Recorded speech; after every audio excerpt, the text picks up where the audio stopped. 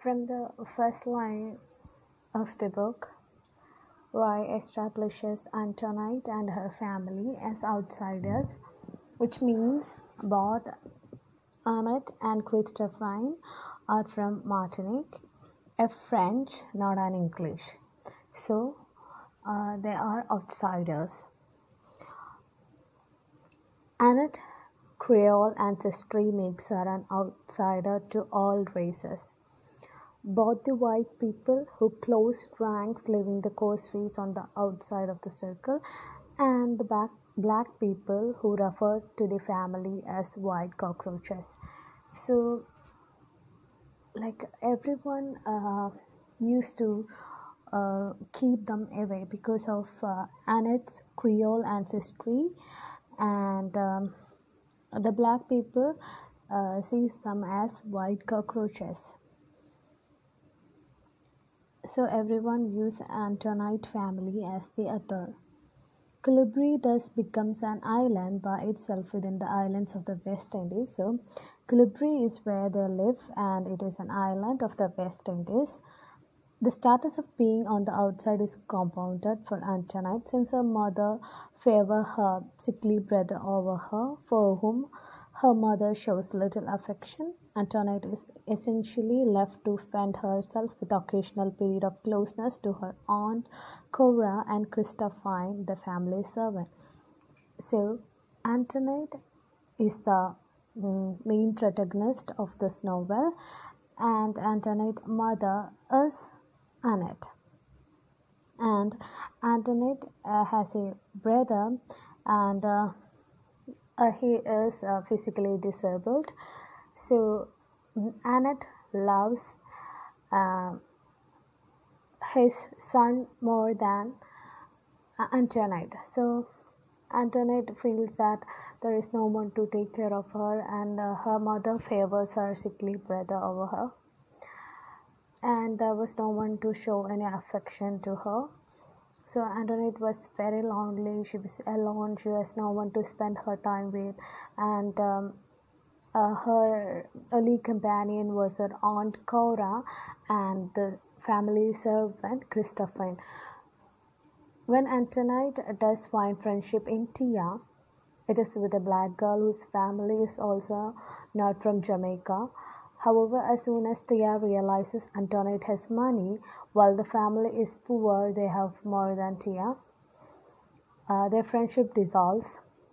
Her deception of Antoinette, which includes stealing her dress and money, shows Tia is unable and perhaps unwilling to truly reciprocate Antoinette's friendship. Despite her youth, she recognized the difference between herself and Antoinette, and like the others around her, she spurns the causeway. So, the only friend she has got in her childhood was Tia. Tia was a black girl, and Antoinette was very close to Tia. Antoinette really loved and valued their friendship, but Tia, on the other hand, deceived Antoinette, and she stole her dress and money, and she has gone away from Antoinette. And that was a very shocking experience for Antoinette. Antoinette recognizes the cruelty Tia displays towards her and decides it is better to be on her own. However, when trouble erupts at Colibri, Antoinette turns to Tia and wants to be like her. It is only when blood is running down her face that Antoinette realizes that Tia has thrown a stone at her. Antoinette requires violence to learn the lessons that she personally, and not just her family, is in exile. For this reason, while she finds the Caribbean landscape beautiful, she often feels bewildered and overwhelmed by it. So, after that, Antoinette recognizes the cruelty of Tia, that Tia has thrown a stone on her head and she was covered with blood all around. So she really understood the nature of other people. Like Antoinette was a very innocent girl, and Antoinette really valued a friendship or companionship of others. So all these things are destroyed from her childhood onwards, and she is still facing the same thing. It seems the only person who does not understand and appreciate this tension is Mr. Mason. The Englishman came to the West Indies to increase his fortune, and it appears he has been successful on this front. However, he does not recognize the socio-economic issues driving the mood of the people, though he is warned by Annette and Encore. Mr. Mason insists the ex-slaves are too damn lazy to be dangerous, while he capitalizes from the downfall of the previous slave owners, he believes himself impervious to a similar fate. Annette's fierce anger at him, leading her to attempted murder, is almost understandable. His inaction causes the death of her son, and a grief so intense to cause her madness. Reader familiar with Jane Eyre will see some of the events of the novel prefigured here. So, actually, we have to read Jane Eyre before reading White Sargasso Sea, because both of these novels are interconnected. Here there is a character called Mason. Mason is a husband of Annette, and Mason was a very successful businessman, and he wanted to increase his fortune by the slave trade, and Encore and Annette, everyone warned him about the slave trade, and it is very dangerous because it was a time that slave trade has become illegal and the black people were protesting against it. But Mason didn't take it into consideration, and that really affected their fate. And it caused a wild agitation amongst the black people. They protested against them, and they burned Antoinette's house. While there was burning, her brother, the disabled kid, died in that incident, and Annette was very disturbed by that. Annette really hate Mr. Mason for doing all these things. Because of Mason and his greed for fortune has resulted in the death of her son and their house and everything, and she tried to murder Mason, and all these things really disturb the mental stability of Annette. A number of times in this section, Antoinette is victimized or insulted. Before her mother's wedding, people were degrading Annette and wondering why Mr. Mason would marry her. Tia and others say cruel things to Antoinette, who all the while does practically nothing to defend herself. Although she seems to realize she is being insulted, she also seems to realize it is useless to fight back. At the end of the section, Coco the parrot is burned and falls to his death. Because Coco's wings have been clipped, he is unable to fly away and protect himself. Instead, he must rely on others. In many ways, Antoinette is like Coco. She is young, beautiful, and white, all of which should be assets to her. But her wings have been clipped in the sense that she is unable to protect herself and has no one to look out for her. Her father is dead, and her mother is preoccupied with her own grief. Her later behavior or lack of it should be judged with this beginning in mind. So, here, Antoinette is a victim. She's always insulted by the white people and as well as by the black people. So, there is no one to support her or to stand by her side. And Mr. Mason is not Antoinette's father. Mr. Mason is Annette's second husband. And people were always degrading Annette about her second marriage and all those things. And they also say cruel things to Antoinette as well. And while the black peoples were burning their house, Everyone was telling bad things about her. Everyone was criticizing them, and even Tia, her best friend, also tells bad things about her when their house was burning. And on that house, there was a pet parrot, and whose name is Coco. And Coco was also burned during this incident. Actually, Coco is symbolic of Antoinette itself. So Coco is a bird, and it can easily fly away from the fire. But what happened is that its wings were clipped, and same thing is applicable to Antoinette as well. She's a very beautiful young girl, but what happened to her is that her wings are also clipped. She is not able to protect herself. So this parrot is symbolic of Antoinette herself. Multiple images of death are presented in the first page of the book. Mr. Luttrell, Annette's neighbor and only friend, kills his dog before killing himself. He does so out of desperation, since his fortune, like the coarse face, has been lost as a result of the liberation of the slaves and the never-ending wait for the promised compensation from the English. Annette's horse has been poisoned, and flies buzz around it, picking it as they wish. This death ultimately leads to an empty house next door and more isolation for Annette and her family. The smell of dead flowers even pervades their neglected garden, which Antoinette compares to the Garden of Eden, large and beautiful as a garden in the Bible. So, there are many portrayals of death in the novel, and there was one neighbor called Miss Luttrell, and he killed his dog before his suicide. And there was also a shocking scene in this novel, which was the poisoning of Annette's horse.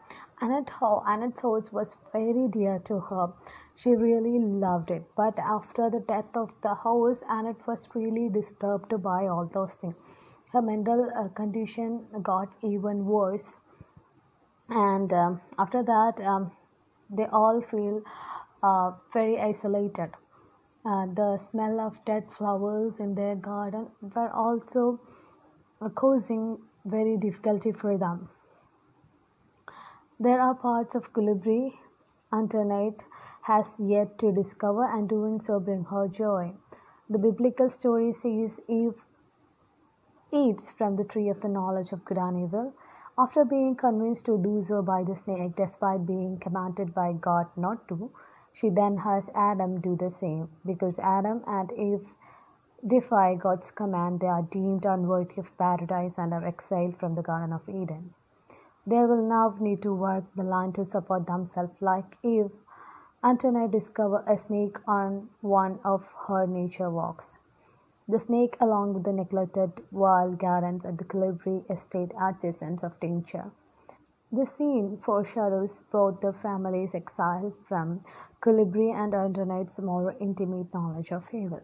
So, this is the biblical reference of the story. As Antoinette awakens, Encore is there. It is one of the few times an adult shows true affection for Antoinette, and she soaks in the attention and feels safe. However, Antoinette gets rejected yet again when she visits her mother, who acts violently when she realizes again that Perry is dead. So Perry is her brother. Then Aunt Cora goes to England, leaving Antoinette in the convent school. She receives little attention, direction, or affection throughout her childhood.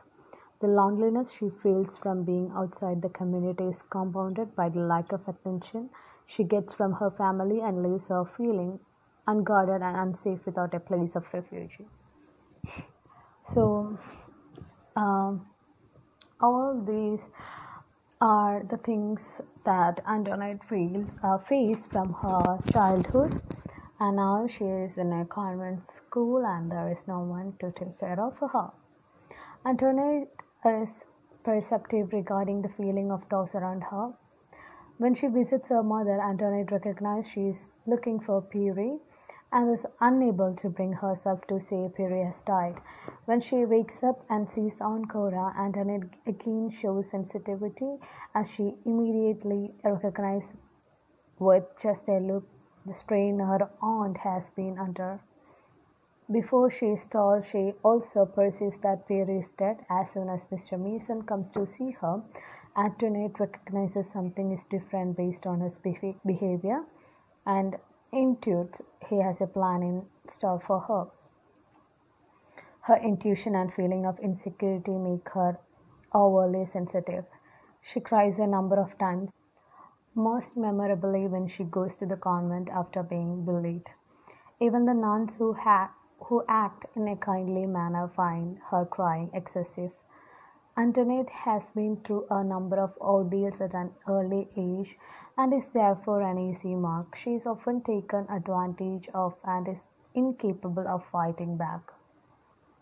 Instead, she breaks down. Her sensitivity makes her more vulnerable to attacks of all sorts, just as it will during her ill-fated marriage, causing her to overreact and to do so in ways that are emotional rather than logical. Antoinette learns while in convent school that whoever harms the unfortunate or unhappy insult Christ himself, for they are his chosen ones. Like Christ, Antoinette is destined to suffer. Unlike him, she will not do so meekly. While in the convent school, Antoinette has little interaction with the other students. Nothing is noted after her initial conversation with Louis de Plana, nor is the interaction with the nuns extensive. More of Antoinette's time is spent contemplating sin, hearing stories about saints, and learning how to sew and other such tasks. Despite this existence, Antoinette seems content with the convent school. Safety and security matter more to her than love, human interaction, or a sense of place. She can deal with loneliness and alienation, in part because she has never known anything different. Second part. From Rochester's very first words, so it was all over, he appears uncertain, uncomfortable, and unhappy. Rochester implies he has simply been led along. I agreed, as I had agreed to everything else, and his lack of power annoys him. He implies he has been manipulated, which he has his father and brother refused to give him enough of the family's inheritance for him to survive independently, and he resents them. A mystery surrounds him, and the fact that he is in debt implies that his family is right not to trust him. Rochester claims that entering into the marriage for financial reason while sick and without much knowledge of the girl is akin to selling his soul, and in many ways he is correct. However, the arrangement is unusual and dangerous for Antoinette as well. Wealthy women in the 19th century were usually married with a dowry that was an incentive for marriage but was also financial protection or insurance for them in case their husband proved to be stingy or unable to provide. The money also reverted to them if they are widowed, while if there is an heir, only the father's wealth is passed on. In the case her stepbrother has given Rochester all of her money with no legal reservation, leaving her completely exposed in the case of Rochester's death, a divorce, or even the birth of an heir. Rochester is not used to being an outsider and is uncomfortable in the role. While the couple passes massacred, Antoinette explains that people, presumably outsiders, were killed there. This explanation heightens Rochester's discomfort. In addition, Rochester envies Antoinette and her comfort with the surrounding. She interacts with the people, appreciates the beauty of the area, smiles comfortably, speaks the native language, and so on. Antoinette is in control and Rochester is clearly uncomfortable in a subordinate role. It is after all the part he has left England to escape. There is some situational irony then when he uses England to attempt to regain his footing and assert his dominance. Even England has made him an outsider. The novel will not even give him the dignity of a name.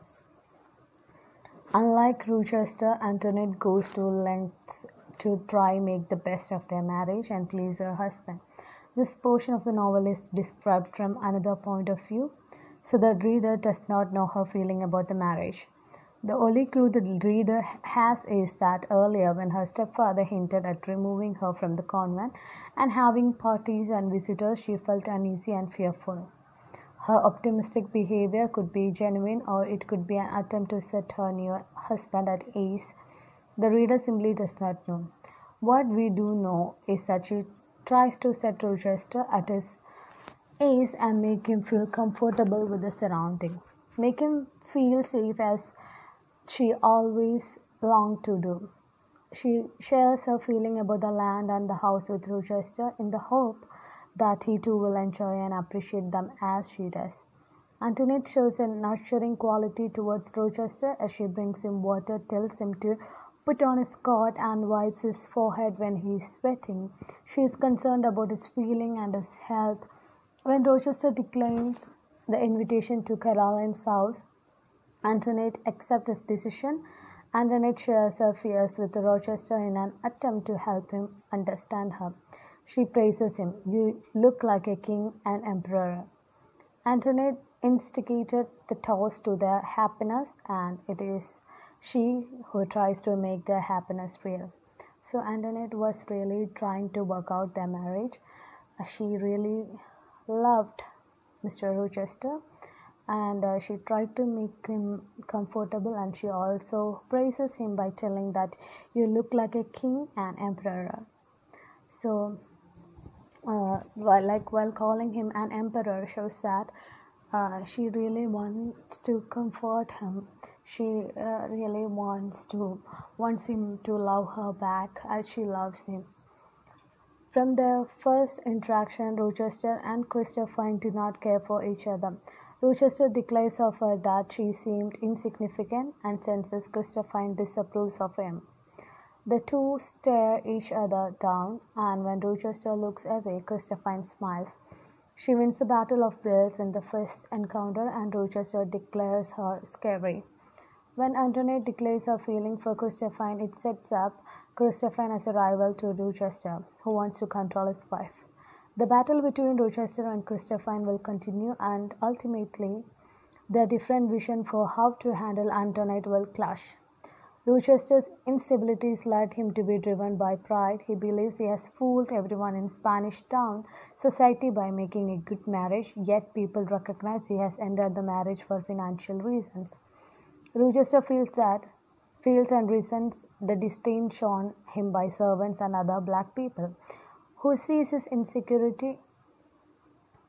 It is their eyes that so disturb Rochester, and those same eyes do not hide their disapproval. Many of the white people are Englishmen who come to the West Indies to make money, just like Rochester and Mr. Mason. They have learned to ignore the natives as they conduct business and to avoid trouble. Marrying Antoinette is simply another financial deal, therefore they do not bat an eye at this interaction. Ultimately, Rochester is fooling no one, least of all Antoinette.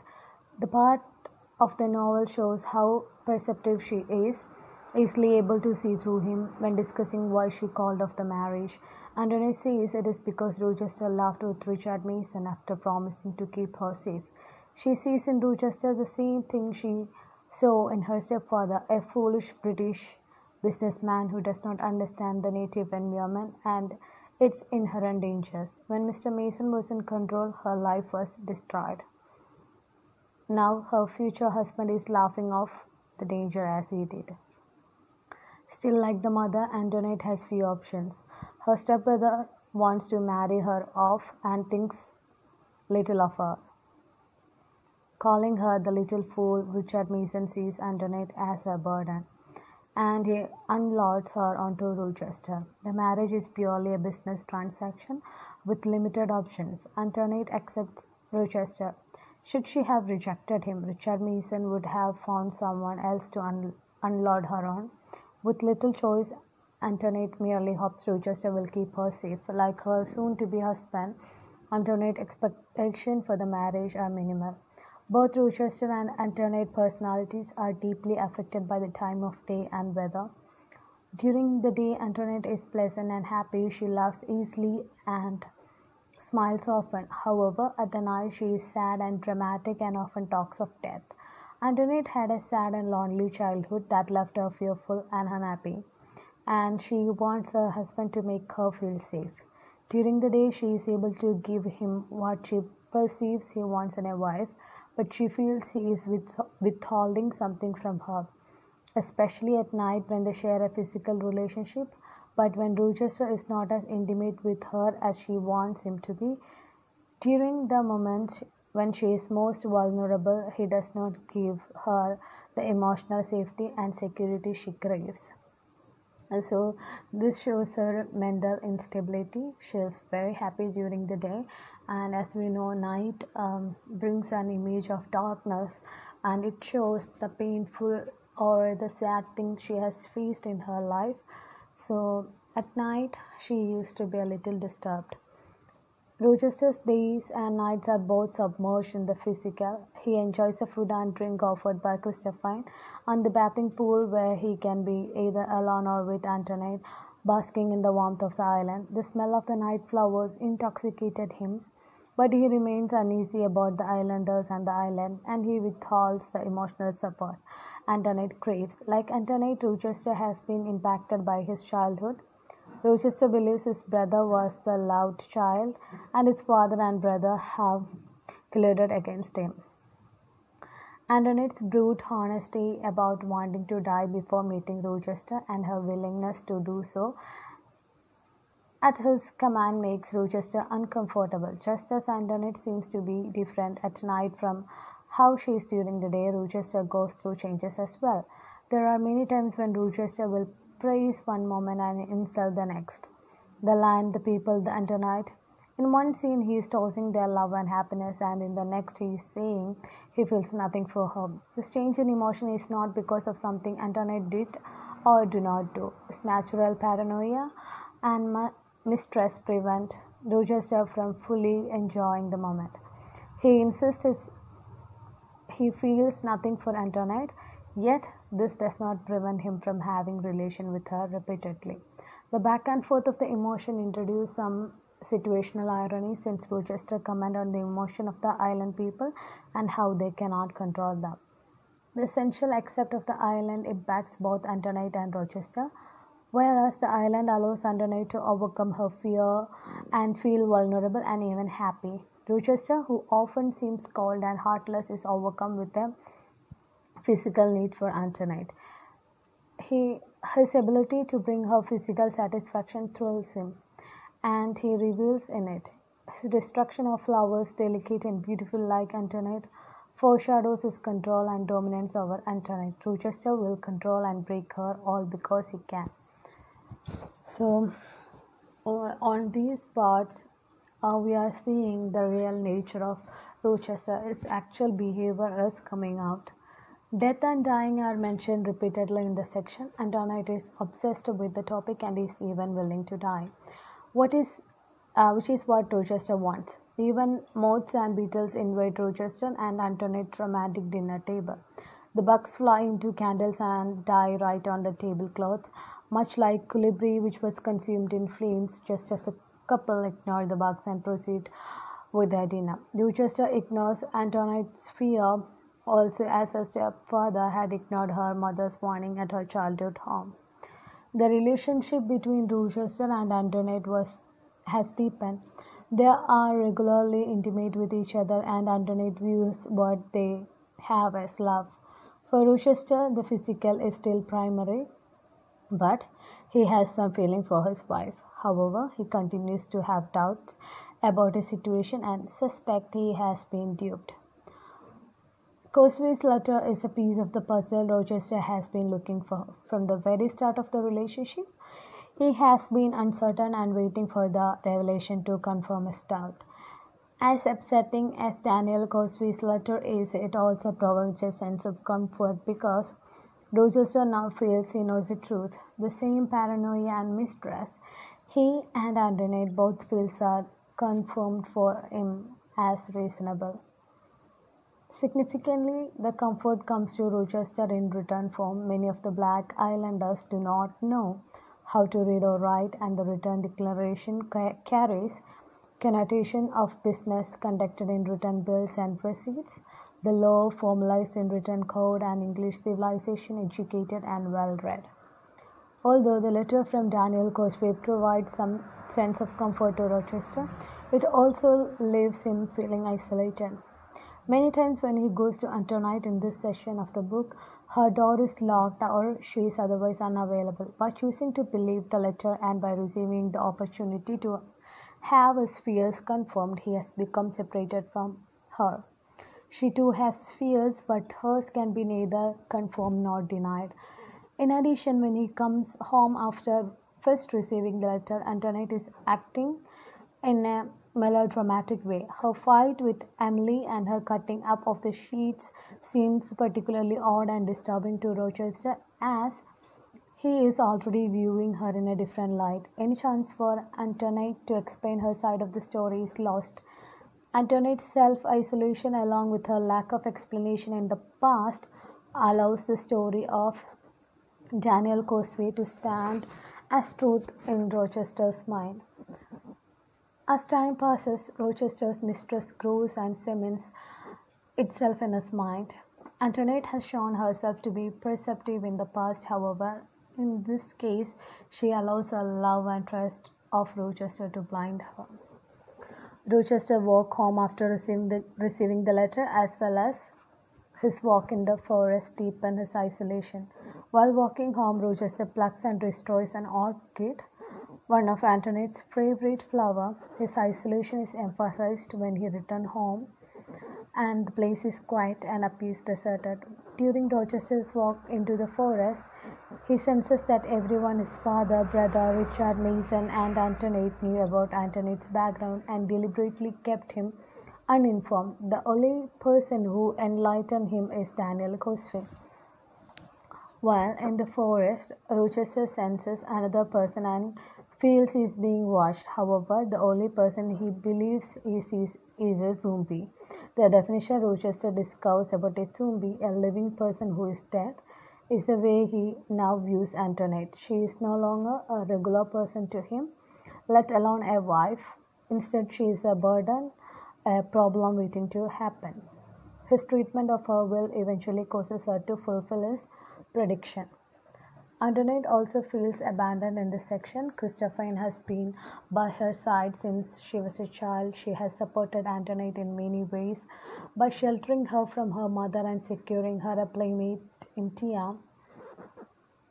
Some of these have been helpful, others have not. Like her namesake Christopher Columbus, her legacy is distinct to be ambiguous and open to interpretation. When Christophane confirms she is living, Antoinette is hurt. However, Antoinette accepts Christophane's living because of Rochester. Antoinette realizes she must decide between the two of them, and she chooses her husband in an attempt to make the best of the situation. Despite Christophane's encouragement, Antoinette does not seem capable of taking care of herself. In the very same scene, Antoinette needs Christophane just to put Emily in her place. At every moment, Rochester feels most isolated from and distrustful of her. She is left most dependent upon him. Daniel Cosway claims to tell Rochester about Antoinette's background because it is his Christian duty. Yet it seems his letter is more about envy and danger. Daniel Cosway says his father did not like him and abandoned him. While Cosway received some financial support, he feels it was not enough. He is living in poverty. Cosway is jealous of Antoinette, who is a wealthy woman with every benefit in the world. He even admits to wanting revenge.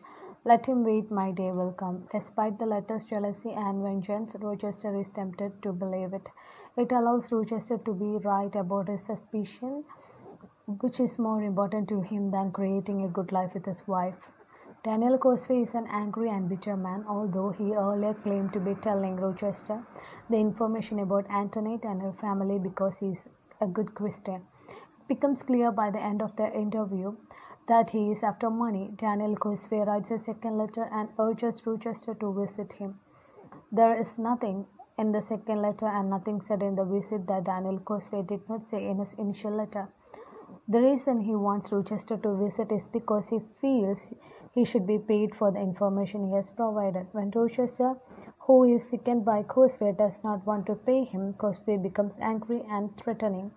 These actions are reminiscent of how Daniel Cosway describes the interaction between himself and Antoinette's father and of the business he accuses Antoinette and her family of. Despite recognizing these truths, Rochester believes everything he says. The next morning, after Rochester and Emily have relation, Rochester says he is gone to give her money. Emily says she plans to go to Rio because there are rich men there, which proves she is far more practical than either Antoinette or Rochester. His calmness that morning causes Emily to want to be away from Rochester as soon as possible and even allows her to pity Antoinette. While Emily had flirted with Rochester earlier, now that she knows him and has seen his behavior, she is completely turned off. Clearly, her motive was revenge on Antoinette for being white and of a higher social class than herself, a situation neither of them created but from which both she and Emily suffer. After she returns with Christophine, Antoinette's behavior toward Rochester is reminiscent of her mother's behavior towards Mason. She acts violently and threatens to harm him. Clearly, she is terrified of what he intends to do with her after already beginning to torture her with Emily. He is prepared with his next step, robbing her of her name and calling her Bertha instead.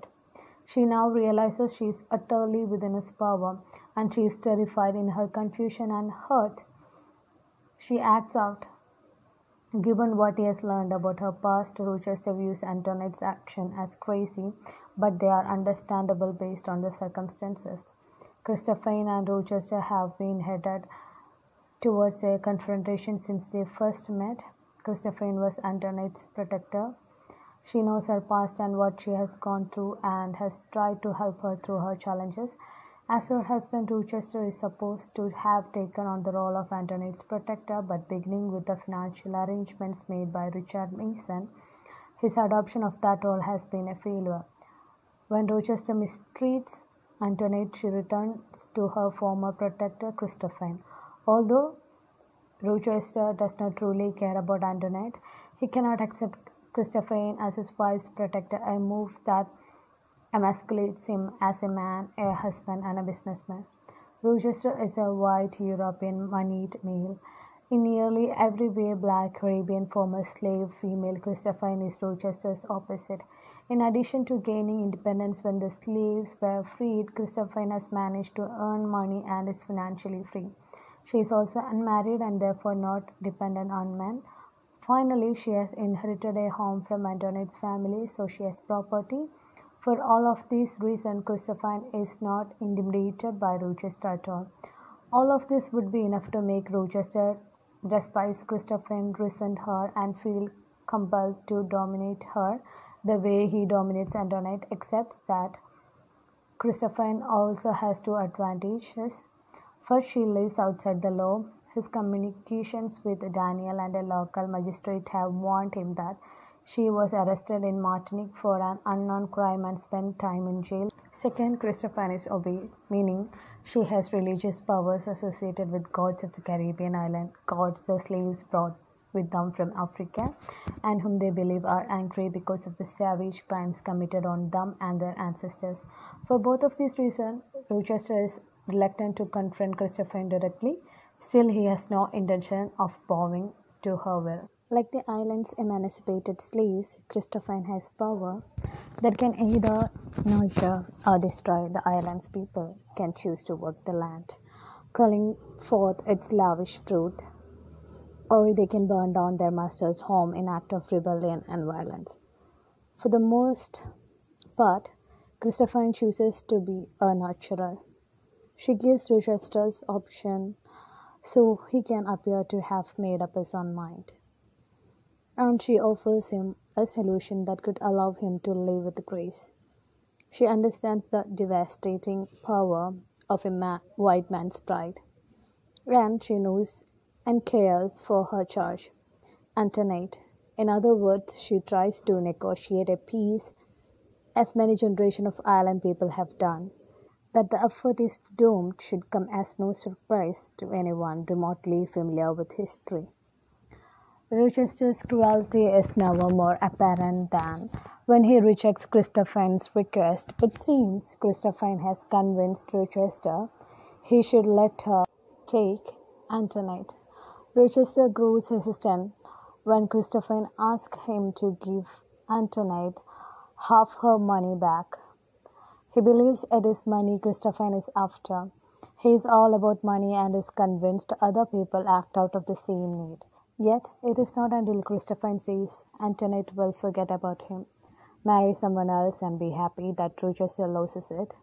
And he says, a pang of rage and jealousy shot through me then. Oh no, she won't forget. I laughed. The obvious question is, why should this situation bother Rochester? He will leave the Caribbean with money and no obligations.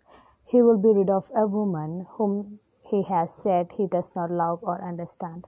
The only answer can be that Rochester is a cruel person whose interests are money and power. He has control over Antoinette and he will not relinquish it.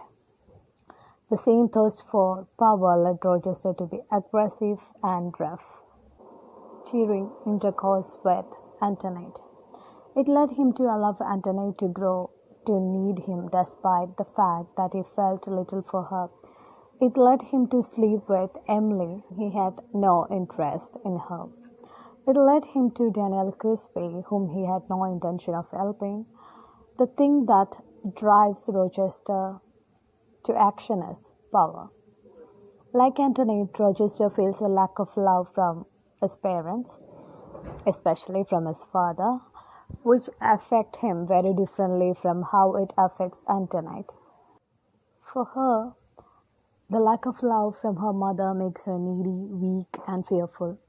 However, she remains loyal and sympathetic to her mother and defends her. When she shares her mother's background story with Rochester, during which it becomes clear Antoinette was greatly upset at how poorly her mother was treated. Rochester's backstory is not given here. It is clear, though, that he feels unloved by his father and believes his brother is favored. Yet he continues to reach out to his father, share what is going on in his life, and seek his approval. While Antoinette wanted love to fill the void left by a lack of parental love, Rochester wanted money and power and approval. Rochester feels his fathers might appreciate him more if he were self-sufficient. The way he obtained the money and how he uses it leads the reader to believe Rochester's father will continue to be distant from his son. Despite not having money or the love of his father, Rochester still feels superior. After all, Richard Mason pursued him to marry his stepsister, offering Rochester $30,000 with no string attached, despite barely knowing him. Although Rochester complains repeatedly about feeling duped, this transaction is a source of his superiority. He is now a wealthy man and can do as he pleases. Antoinette is the vehicle through which he got his power, and letting her go would be tantamount to relinquishing his power. His stated desire to take care of her is another way to control her. Christopher tries to encourage Antoinette to share in her strength, but in reality, the Creole has few of the black woman's advantages. The novel's heroine has neither property nor money, thanks to her stepbrother's mismanagement of her affairs. Likewise, she has no family apart from Richard Mason, who has already effectively disowned her. She is completely dependent upon her husband, in many ways a slave to him. Antoinette's fate seemed to have been sealed before she married. The two people who care for her most, Aunt Cora and Christopher, did not approve of her marriage to Rochester. They argued with Richard Mason and said his father would not approve. Yet Richard Mason does not need the argument and he seals Antoinette's fate. He is happy to have found a match for Antoinette and latches on to the first man he can find, Rochester. Richard Mason convinces himself it is a good match and promises are not needed. Antoinette is traded from one man to the other with little choice. Despite having a number of privileges, primarily money, Antoinette never has any power and therefore she is left helpless to suffer her fate. It is easy to think Christophine is a modern woman rather than an ex-slave in 80s in Jamaica. Her belief that a woman should remain independent of a man puts her ahead of her time. Christophine has her own money and her own home and can therefore do as she pleases. She has no need to stay with a man unless she wants to. In a twist of situational irony, this is not the same as Antoinette. While Antoinette inherited great wealth, she essentially has nothing, since her money has been given over to Rochester. Therefore, Antoinette is at his mercy and cannot break free of him. Antoinette has been brought up to be financially dependent upon others and cannot survive on her own. The greater reluctance Antoinette voices to Christophine's plan of leaving Rochester is being on her own. Just as she counts on others to support her financially, Antoinette struggles emotionally and needs the guidance of others. When Annette pushed her away as a child, it was done because of her own issues and not because she wanted to teach Antoinette to be independent. The impact of her mother's coldness towards her has made Antoinette more in need of emotional love and support, while Christophine has already taken herself out of the picture. Antoinette will not also abandon her husband. This would leave Antoinette without anyone near her with whom she feels close. She is not someone who would do well on her own, even if she had the financial means. Another reason Antoinette will not consider leaving Rochester is her concern about how others view her. There are several scenes in part 1 in which Antoinette either overhears people talking about her and family or is teased directly. Antoinette also is very aware of how the servant perceive her and is sensitive to their gossip. According to Daniel Cosway's letter, her concerns are legitimate. Antoinette does not want to live and cause some sort of scandal that would cause people to start talking. She does not have the strength to be the subject of ridicule and is not able to stand up for herself. This section begins and ends on ominous note. While riding towards Christophine's house, Antoinette passes some rocks entitled Mons Morts, or the dead ones. Even Antoinette's house is impacted by this, as it stumbled after shying away from the rocks. This forced Antoinette to have to walk the rest of the way. While riding away on her horse, Antoinette hears a cock crow and says it is for betrayal. She wonders, who is the traitor? Antoinette says it is Christophine, although Antoinette has forced her into such behavior. Despite these ominous signs, Antoinette remains determined to use away all love potion Christophine gave her.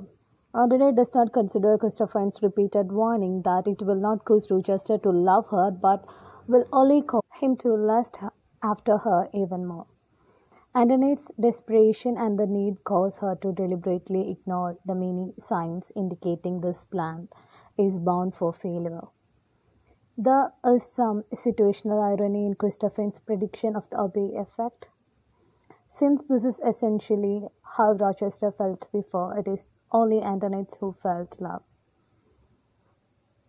while Rochester felt lust. Rochester shows interest in Antoinette and talks with her, but he never sees it as love. It's not even clear he is capable of love, as he shows no warmth towards anyone, including his father and brother. Rochester may be capable only of lust. While Antoinette goes to Christophine for obey, she herself has vision. These visions focus on England.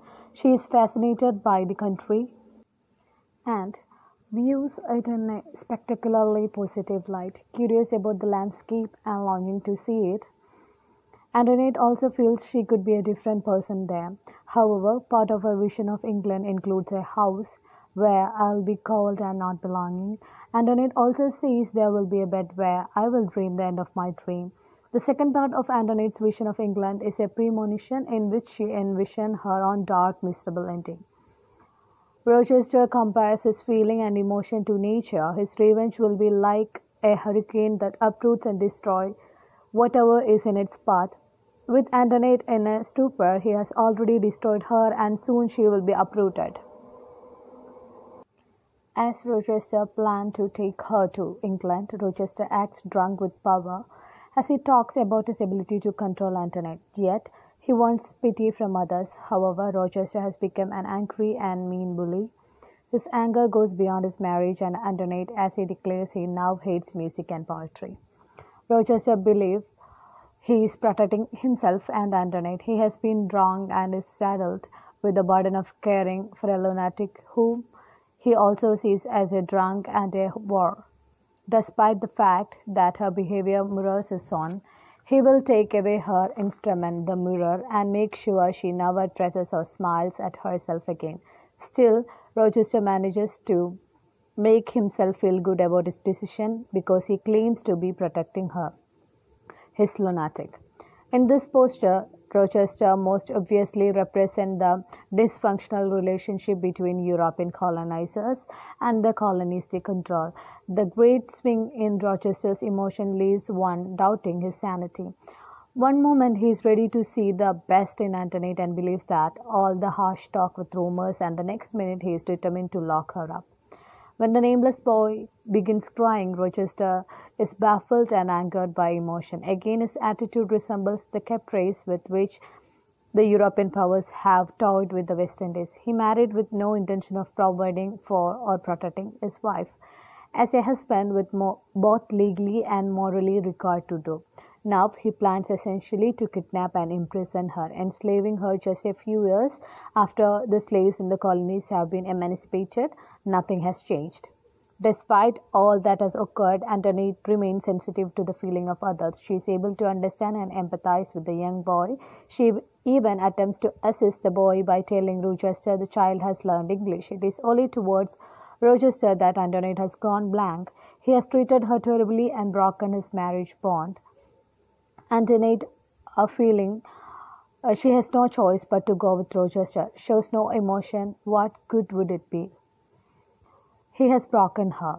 Her anger towards Rochester seems justified, and it is she in this session who is rational. Throughout the next, many have looked at Antoinette indifferently or negatively. We see the servants have come to appreciate or at least pity her. Baptist, who shows disinterest towards Rochester, shows kindness and courtesy towards Antoinette. As people get to know Rochester, their pity for Antoinette grows. This is ironic since earlier Rochester felt he deserved pity for being stuck with Antoinette, his lunatic. Instead, the pity is for Antoinette, who is stuck with Rochester, her cruel husband. Part 3. Grace Poole has never met either Rochester or Antoinette. She is British, but she is a woman, so it is uncertain whether she would side with either spouse against the other. While she says, "I don't serve the devil for no money," she initially refuses a job, only taking it when her salary is double. And she does her job poorly, drinking and often passing out while caring for her charge. These facts align her with the West Indian servants, but she has neither been enslaved nor emancipated. She remains in the attic, safe from the outside world, in darkness, confined to a house that is not her home. It is fitting at the novel's end that we should have a narrator, someone who does not fit anywhere within the novel's established social hierarchy. Only she can give us a clear-eyed picture of the Rochesters. Referred to only as Mrs. F., the head servant of the household, is an allusion to Mrs. Fairfax from Jane Eyre. In that novel, as in this one, she is a staunch supporter of Rochester, who claims his stay in the West Indies have changed him, made him more morose and less forgiving. The reader knows enough to both believe and disbelieve her story. He suddenly returns bitter, but he was not content, and when he arrived angry at his father and brother and composing letter of indication upon what should be his honeymoon. Antoinette is barely recognizable from the last time she is mentioned in the book. Her mental state has dramatically changed, and for the worse. She is terribly confused about time, place, and self, and has become the deranged woman in the attic Charlotte Bronte created in Jane Eyre. Antoinette's physical self has changed dramatically. People close to her, like Richard Mason, do not even recognize her. Although Antoinette was previously described as beautiful, she is now wild. excessively thin and has streaming hair. Antoinette longs for her mirror and her red dress. She wants to see herself and bring her old self back and recapture her past grip on life. Antoinette's last memory of place is when Rochester brought her to England. At that point, Antoinette feels trapped and desperate. When an employee on the boat refuses to help her, Antoinette loses hope and reacts violently. She remembers taking medicine and waking up elsewhere. She is convinced that elsewhere is another place on the boat because there is only one window in her room which she cannot access. Antoinette believes she is wandering around the boat. She and Grace have many discussions about England, and no matter what Grace says, she cannot convince Antoinette they are in England. After all, Antoinette is convinced that if she were in England, all would be well.